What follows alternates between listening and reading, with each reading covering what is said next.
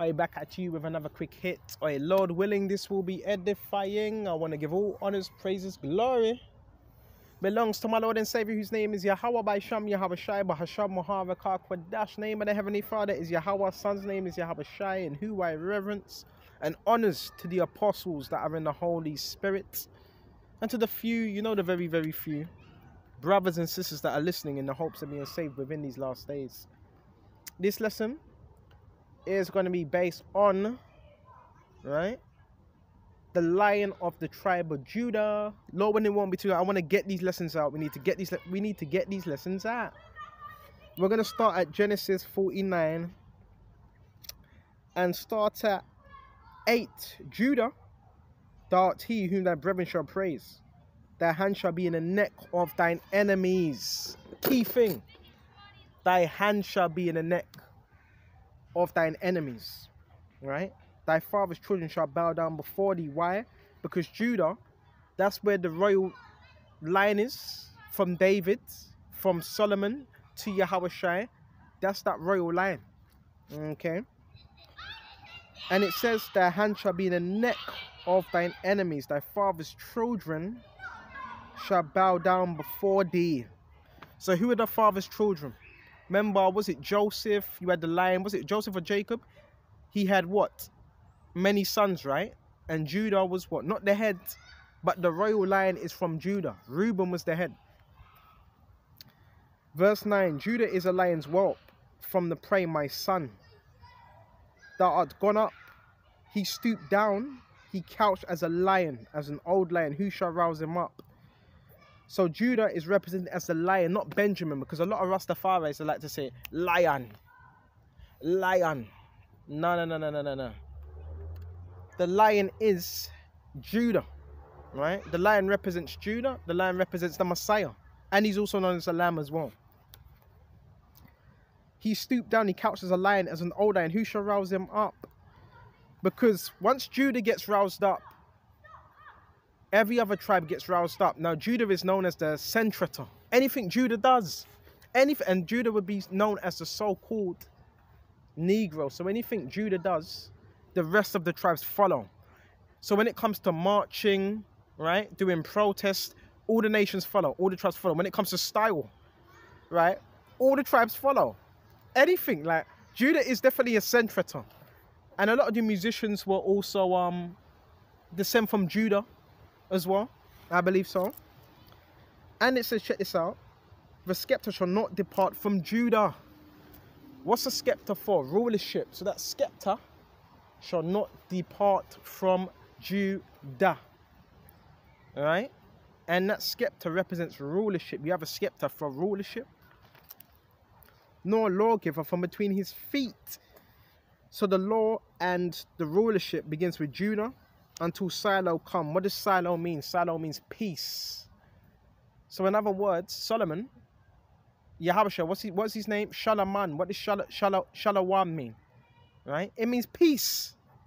Right? So Solomon, which is Yahweh Shai, is known as the Prince of Peace. Okay? And it says, check this out. The scepter shall not depart from Judah, nor a lawgiver from between his feet until Shiloh come, and until him shall be the gathering of the people. So all the nations are going to gather. How can we prove that? Excuse me just a minute. Go to Philippians. Quickly go to Philippians. Baba Kasha. This Philippians 3. And so lucky about the noise as well, but you're going to get it anywhere I go, there's going to be noise. But let's go to Philippians, Baba Kasha. 3. Actually, go to 2. Remember, all nations are going to bow down to Yahweh Shai. See if we can get this. This is Philippians, right? Baba Kasha. Check this out. Philippians 2. And we're going to start at 10. That at the name of Yahweh Shai, every knee should bow of things in heaven and things in earth and things under the earth. Right? So every knee's going to bow, every tongue is going to confess that Yahweh Shai is Lord of Lords and Kings of Kings. Every knee. So we're going to go back to Genesis 49 and 11 bound his fowl unto a vine, his arse colt unto the trace vine. That's the donkey, right? He washed his garments in wine and his clothes in the blood of grapes. His eyes shall be red with wine and his teeth white with milk. So this is describing the Messiah, how he looks. Okay, it's describing him. All right, so now we went to that. What else? Revelations 5. Come on now. Come on. Go on, Revelations 5. Where should we start? We're going to go Revelations 5 and... Should we go to all of it? Go to Revelations 5. And one of the elders saith unto me, weep not, behold, the Lion of the tribe of Judah. Key thing. Judah. Alright? And Judah is not the head tribe. Alright? The root of David. Oh, it says it. The root of David, because he comes from that same lineage. Had prevailed to open the book and to loose the 7 seals thereof, because the book was closed. Read Daniel's 12 and 4. It said no man was worthy to open the book, nor to look upon it. Right? Nor to look upon it. Okay? So no man, no woman was able or worthy to look upon that book. Except from who? Yahawashi. Okay. So we're going to continue Baba Kashar. And it says, check this out. Have prevailed to open the book and to loose the 7 seals thereof. And I beheld, and lo, in the midst of the throne and the 4 beasts in the midst of the elders stood a lamb as it had been slain. Now, remember it just said, you know what? Lion of tribe of Judah, but it also said a lamb. So Yahushua is known as a lion and a lamb. Right? I'm going to say that again. Yahushua is known as a lion and a lamb. 2 different animals. The lamb represents a kid, right? A baby lamb. And he was known as the sacrifice for the nation of Israel. And you also have the lion, because our Lord is very austere, right? And a lion is austere, by the way, right? And because he's a king, and a lion is a king of the jungle, okay? And it's just like, I'm just getting excited right now. And it says, Baba Kashar, check this out.